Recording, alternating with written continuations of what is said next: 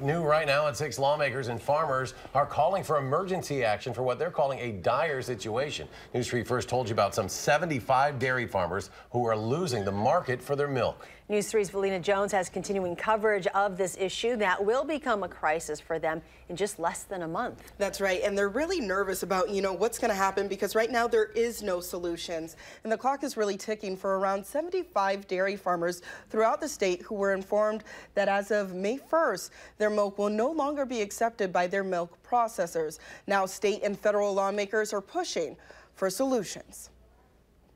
Every phone call we get, we're hoping that's going to be the answer. That's going to be the lucky call. It's a call Jennifer and Sean Sauer hope will lead to a solution to save their dairy farm.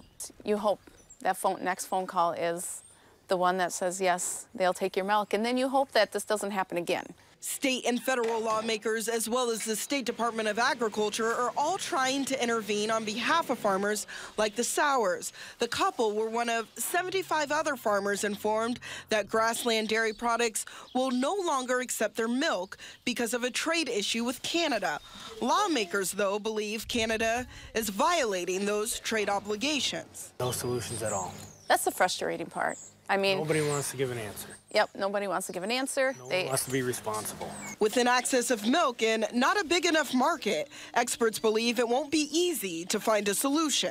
Everybody's full. Everybody's got about all the milk they want to handle. And we've got dairy products that are facing a soft market right now. While processors may be maxed out on dairy, Stevenson believes bartering with Canada on other trade agreements could help tip the scale. If you're rattling a saber and threatening, other things that could be uncomfortable for Canada, then, you can say, give us some slack on dairy and, we'll give you some slack on softwoods or something like that. For the Sauers, it's not just their job, but their livelihood that's at stake. This isn't a job to us, it's a lifestyle. So we're gonna continue, we're gonna fight to the end. We're not gonna give up.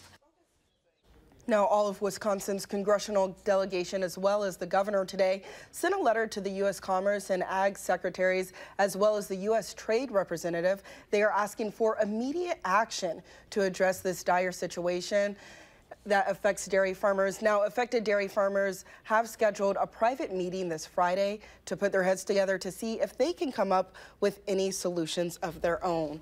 So, a lot of nervousness right now because they just don't know what's going to happen. Big story. We'll keep people posted on what happens here. Absolutely. Thanks, Lynn.